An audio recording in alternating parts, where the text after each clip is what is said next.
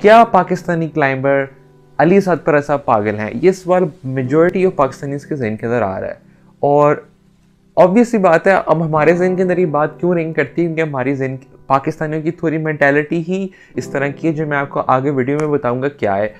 Video के title और thumbnail को आपने देख के सिर्फ पूरी वीडियो का मैसेज जज नहीं कर लेना, आपने एंड तक देखना है ताकि आपको आइडिया हो जाए कि मैं इस वीडियो के अंदर क्या बोलने लगा हूँ, जो आपके लिए बहुत ज़्यादा इंपॉर्टेंट है।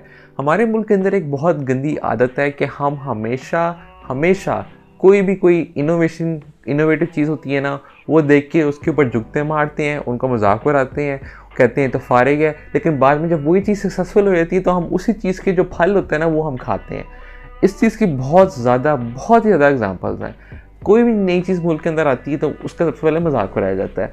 इसलिए इस मेंटालिटी की वजह से पाकिस्तान बहुत ज़्यादा पीछे रह चुका हुआ है। दूसरे ममालिक के जो इनोवेशन को बाकायदा एक्सेप्ट करते हैं और उनको आगे से कहते हैं कि ये तो फारिग है, तो शैतानी इल्म है, तो वो है, हर चीज़ में रिलीजन को इन्वॉल्व कर लेते हैं। देर मिक्सिंग तो नहीं, साइंस के ऊपर रिलीजन लेकर आ रहे हैं।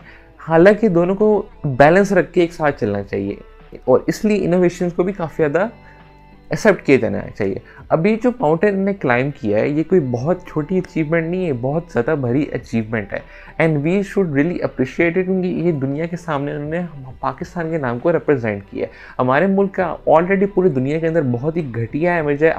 आपकी सोच है, मैं खुद ओवरसीज़ पाकिस्तानी रह चुका हूँ सऊदी अरेबिया में, मुझे पता नहीं कि पाकिस्तानी को वहाँ पे कितना बुरा माना जाता है। और ये सिर्फ सऊदी अरेबिया की बात कर रहा हूँ मैं, आप दूसरे ममालिक में चले जाएँ वो आपको उससे ज़्यादा जलील करेंगे, क्योंकि सऊदी अरेबिया तो इज़ अ मुस्लिम कंट्री, लेकिन दूसरे वेस्ट में जाके तो वो आपको बाकायदा और जलील करेंगे क्योंकि they are not even Muslims in majority. तो इसलिए please try to welcome every single innovation unless वो आपको नुकसान ना बचा रही हो और आपको कोई पोटेंशियल रख रही हो। अब आपको किस तरह पता लगेगा कि वो चीज़ आगे जाके आपको फ़ायदा पहुंचाएगी?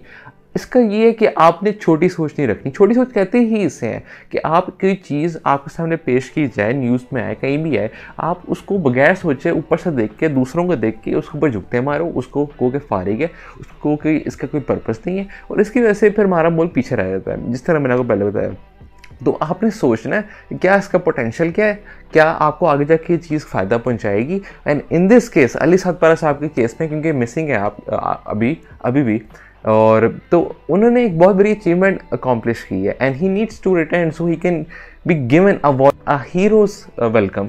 और इस तरह अगर पाकिस्तान में इस तरह शो नहीं कराया जाएगा ना पाकिस्तान को, इस तरह पूरे ममालिक में कि ये देखिए हमारा क्लाइंबर वापस आया, तो मुल्क की इमेज को बहुत नुकसान पहुंचेगा। इसलिए इनको पागल ना बोलें, ठीक है। Pray that he comes back early, ठीक है। अगर कुछ कर नहीं सकते तो at least don't make memes, at least don't make fun of him.